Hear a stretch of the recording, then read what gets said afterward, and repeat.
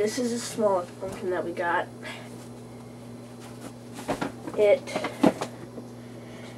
This one we're gonna try to keep to Halloween. I don't think it's gonna make it though. I don't think any of them are. The last pumpkin is in the back here.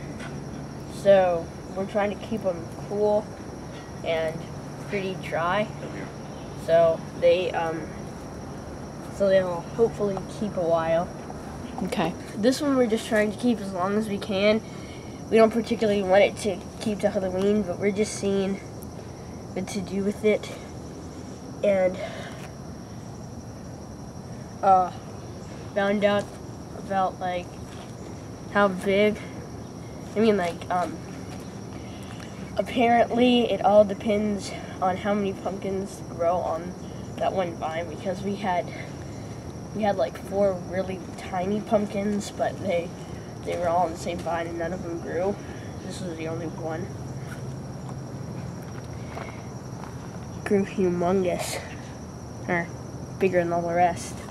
Well, we took the pumpkin, we cut a hole in it, scraped out all of the seeds and all the guts and all, and we put them on here.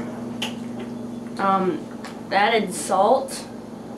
Well, we strained them and got as much of this of the guts out as possible.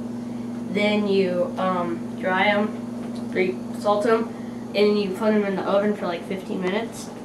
And then you add more salt, and they end up like this. Do you like them? Yeah. What do you call them? Pumpkin seeds.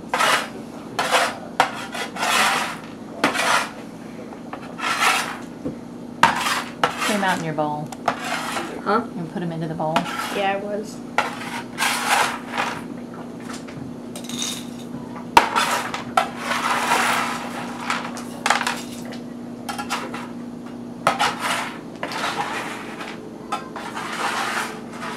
How are the preserves coming? They're getting close.